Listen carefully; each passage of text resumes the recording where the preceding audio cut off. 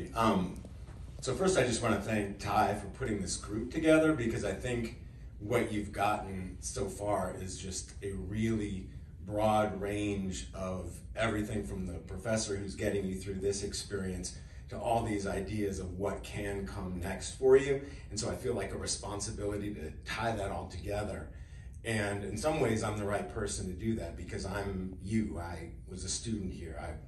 I'm an OU grad and now I'm a lawyer. And I think you're here probably thinking that's what you want for yourself. And so I think one of the things that Juan said that I think is of paramount importance is when he said you will be surrounded by people who have passion and who are hardworking and who are driven and who are curious.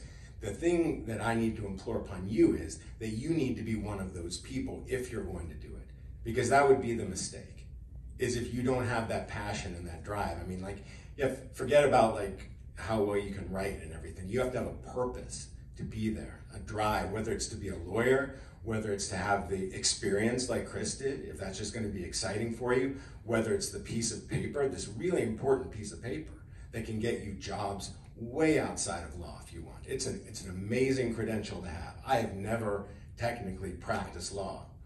If you know your Hamilton, he says, I practiced law, I practically perfected it. But I haven't perfected it and I haven't practiced it. But what I've been is I've been in-house counsel in a lot of different situations, in a lot of different industries, the transportation industry, the technology industry, and now President Carter wanted me to head up Lawrence, all of Lawrence Legal, even though I'd never been in higher ed before.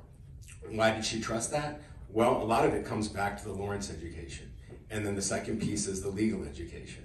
But what I got here at Lawrence, I think the one thing I want to cheerlead about to you is if you watch this movie and if you heard all these people talk, and if you go and talk to Steve and the other advisors, and this is something that you want to do, you can do it. I mean, you got into Lawrence, great. But if you succeed and get your Lawrence degree, you're going to be really surprised at the skills that you have developed way outside of the grades you've gotten and the tangible things you remember and the books you read. You have become a critical thinker. You have developed analytical problem-solving skills that you don't even know, probably until you sit down to take the LSAT. I did not go into law school right away. I didn't know what I wanted to do. I had a government degree. I wanted to be a political science professor. But what I ended up doing was chickening out of that, and I took a job doing insurance claims over in Stevens Point for Century Insurance Company. Not a bad job. There was a little poster in the Career Center that said government majors wanted, what the hell. So I did it, and I started liking it, but I started taking these cases pretty far, and then right when they'd be getting good, I'd have to hand them over to a lawyer. And then so eventually I was just like, well, A, they're getting the fun stuff, and B, they're getting paid a lot more money than I am. So I'm just gonna take the LSAT. And I did it on a whim. I didn't take a prep course, I didn't talk to anybody like what's the LSAT like, and I had not been that great of a test taker. I was mediocre. And yet when I sat down to take the LSAT, it was easy. It was great, it was fun.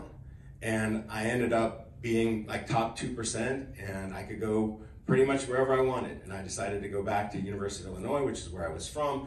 But anyway, I would really like to see studies, and there should be research that we can show people who are interested in coming to Lawrence about how good people with Lawrence, how well people with Lawrence actually do on tests like the GREs and the LSATs, where it challenges you just to think and apply that thinking to an answer. And so then, yeah, you're well served. You'll take the LSAT, you'll do fine. Then you go to law school. And if it's right for you, you will also do fine there, because it is the same thing. And I totally encourage you to take one of Professor Wolf's classes if you hadn't already, because it was my experience at Lawrence in these classes with the student to faculty ratio that's so incredible, where you can actually have that kind of dialogue, where you can have the privilege of having the dialogue with somebody who's going to evoke from you things that you maybe didn't know you knew in a way that you can remember them. And so my great professor was Professor Manu Adenwala, who I had for political thought and I had for political philosophy. And this is why I wanted to show this movie, because John Houseman, who is the antagonist in this law professor. He sounds a little bit like Professor Adenwala, and he teaches a lot like him. He was hard. I was scared going to his class every day because I thought he would say Mr. Schacht, and then it would just be boom, it was on, and it was on me. But I eventually turned that fear into kind of like privilege. Like, I'm the guy who gets the private law lesson today. I get to interact with this person today. And so that carried over to law school because it's a fun movie to watch, and you do need to go through these emotions. That is a lot of pressure. But if you have a Lawrence degree and you enjoyed your experience here, you can really have like the experience that Juan was just talking about this is 3 years where you're out there in the world and you get to talk about important things that are contemporary. Like, wow, it would be incredible to be in law school right now with the things that are going on in our country and the world. And that would be essentially your job for 3 years, is learning about it and talking about it. And you have this great experience now to be a student and be doing that. So I don't know, I didn't tell much of my story, but I was just really inspired hearing these people talk about their experiences. And the best thing I can say to you is, yeah, you can do it. I was general counsel for Wolfram Research Company, a large software company, for 16 years before coming here. And I just wanted to get back to Lawrence because that was the most important time in my life. And so if there's anything I can do for any of you who are thinking about law school or just thinking about whether to be a government major, or if there's anything I can do to help you with your questions or to get you out into the world being a lawyer or making your decisions of what come next, I want to do that because that's why I'm back here. Because this place meant a lot to me. It's led to a great career, and anyway, I want to meet as many students as I can and help you all do the same thing. So thanks a lot, Ty.